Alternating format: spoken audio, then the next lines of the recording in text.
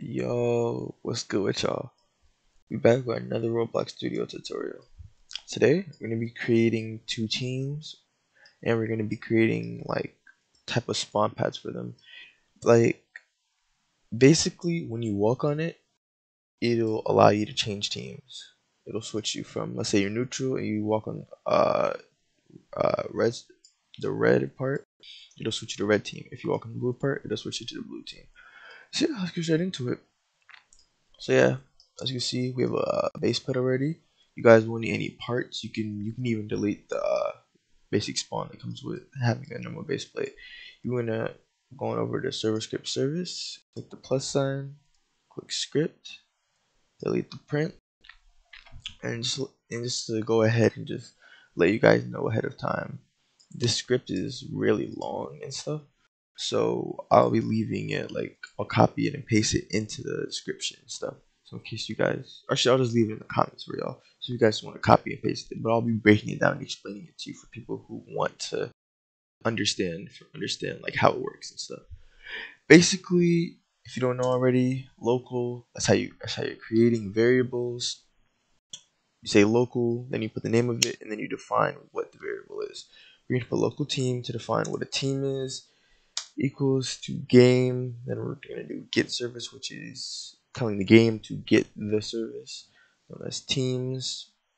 So that we're going to be creating teams, we're going to put a space, and now we're actually going to make the teams. Then we're going to create another variable, local red team. You guys can change the name, like if you want blue team, purple team, orange team, etc., etc. It doesn't matter. Just make sure whatever name you put for local, it matches with everything we're about to do.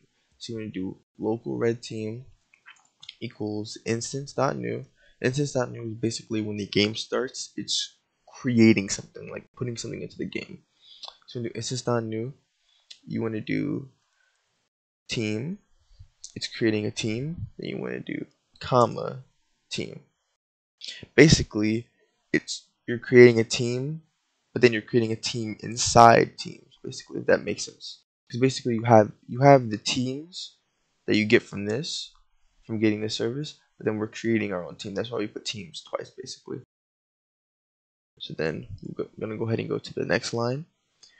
Then we have to define some things. We're gonna do RedTeam.Name. Even though you name the variable that, the script will recognize, but in the game you actually have to name it. So here's where that comes into. You're gonna do RedTeam.Name equals parentheses, quotation marks, and then you want to do RedTeam. Whatever you put here is whatever shows up for the team name when you actually click play and go inside the game. You're gonna do that. Then you're gonna do RedTeam.AutoAssignable. This basically means when a person joins the game, if you have AutoAssignable set to true, it'll automatically put them to the team. If you have it set to false, it will not put them. It will not set them to the team. Basically, you would really only want to use AutoAssignable for like a neutral type of team, or like a spectating team, basically. You're gonna do equals false. And then the last thing, RedTeam.TeamColor. And then what you're gonna do is you're gonna do equal BrickColor.new, which is creating a color, really red. Now obviously you guys can choose whatever color you want, but I'm just gonna go with really red because really red is just the default color, you know. And then we're gonna move on to our second team. Literally, it's the exact same as what we just did. Local blue team, Instance.new, team again, comma, team. Just like there. And then just like this. To even make it easier, you guys, look, you could just do that. You could literally copy and paste it, then just copy it over just like that. That's a literally simple it is. Just do blue team, then just change the color to, I guess we'll just do really blue too. See, just like that. That's all it is. Basically, you've created two teams. We can go ahead and test it out. If I click play, I'm not going to be on any of the teams. You see, Roblox is automatically set to put you on a neutral team. You see how we have red team, blue team, and then the colors and stuff. But yeah, now we need to create two spawn points to where you click on them it'll make you change teams. Basically, a team select, to put it simply. Alright, now we're gonna get into the actual spawn script. So we're gonna be creating another variable, local RedSpawn equals Instance.new. We're creating something once again inside the game, SpawnLocation, and then here is where you want it to be created, game.Workspace. You need this because Instance.new is telling what you want to be created, SpawnLocation, but you have to also tell the game where you want it. So you want the SpawnLocation to be created inside the workspace. So that's where all parts and objects go. And then we have to define a lot of things for it. What you want to do is RedSpawn.AllowTeamChangeOnTouch. Basically, when a player touches it, it'll change their team to whatever team that spawn is set to basically. Since it's red spawn, if a player touches it, it'll change their team to red team. So you want to do equals to true. Now if you don't want them to change teams when they touch it, then you set it to false. Then you want to do RedSpawn.Anchored. These are just a few properties. You want it to be anchored and stuff because you don't want your game to start and then like it's not like staying in one place. It's moving around and it's able to be pushed around. Yeah, all that stuff. RedSpawn.Anchored. You want to set that to true. Then you want to do RedSpawn.BrickColor. And then of course you have to set the color of it, just like before. BrickColor.new. Then to really red. You want it to match. You want the colors to match exactly whatever colors you made the team. And then you gotta define the name, RedSpawn.Name, and then you want to call it RedSpawn. And then from there, you want to do RedSpawn.TeamColor, so that whenever it switches them, that's the team color. Equals BrickColor.new, really red, because that's the color that matches the red team. Then after, you want to do RedSpawn.Size. This is basically changing the size of the spawn. You obviously want it big enough to where people can touch it, but it's not too small. So you want to do equals, and then you want to use the vector3. That's basically setting a size for. Then you do new because you're creating a new size, basically changing it. Then obviously you guys can make it however big or small you want it to be, but this is just what I do. Stuff. If you know how to do X and Y coordinates and stuff, then you go ahead, you do whatever you want. But you guys can just use these coordinates if you guys don't know how to do X, Y, and Z coordinates. And then RedSpawn.Position, you gotta set like where the location is. And once again, Vector3.new. And then we're gonna be setting it to -24, 129. 215, 189, and 112, 153.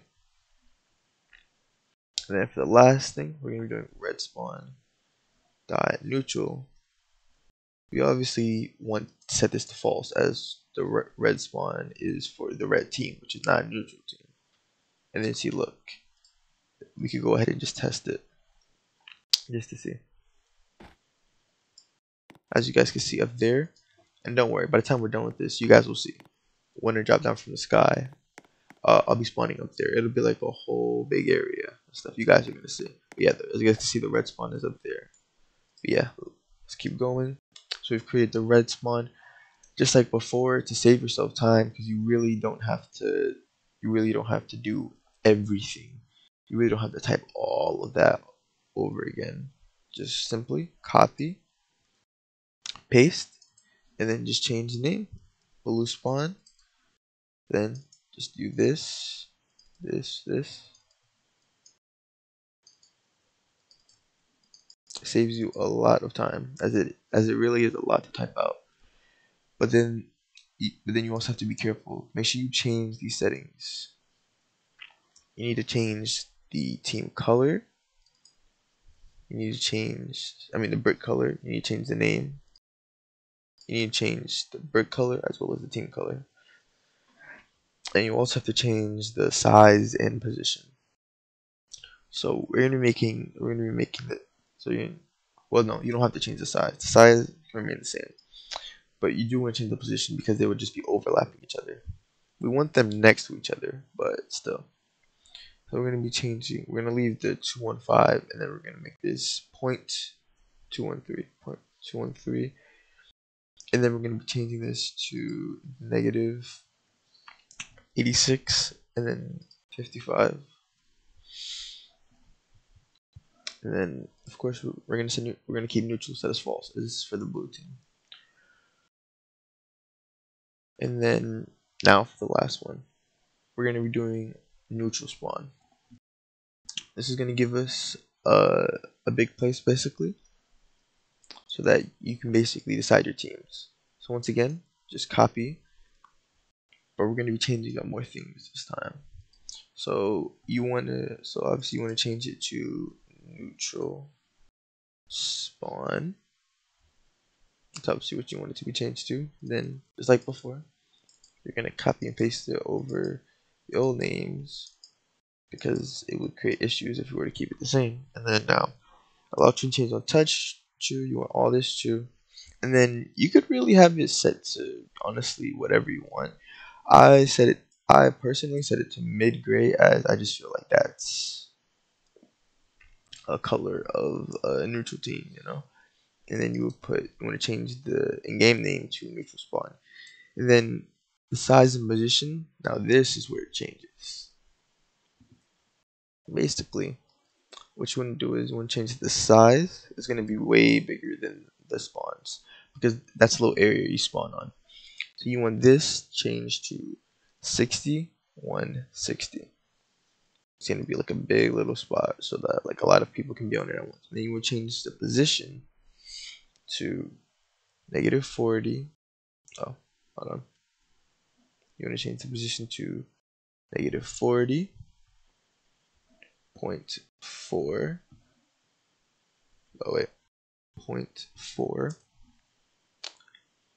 214.216. Then negative 99.08. I want to change that, and then unlike the other two, you want to set this to true because this is the neutral spawn. You want when people join the game, it'll automatically put them on the neutral team and it'll spawn them here. And now let's test it. When you spawn it in game, you see it's always gonna spawn you on some part of the neutral spawn. It's like this whole white area. This is neutral. It'll always spawn you somewhere on here. And then here are our spawns. You guys can see they're the exact same size. They're spaced out so people could choose their team without accidentally stepping on the wrong one. And then see, I click on that, red team puts me on the red team. If I go back on the white, puts me on neutral team. Then if I go on blue team. Neutral, red, blue. See? Switches teams. But yeah, basically that's how you create teams. That's how you create spawns, like where you can change your team, where you can change whatever team you're on, as well as creating like a little area, like a starting point for everyone. Because you could have like your map, you could have this in the air, and then have your map down there where people are fighting and stuff, and then up here where people decide what team they want to go. If they want to be red team or blue team or whatever teams you have, depending on your game and whatnot. Yeah, I hope this was helpful for you guys. You gotta like and subscribe. Yeah, I'll see y'all later.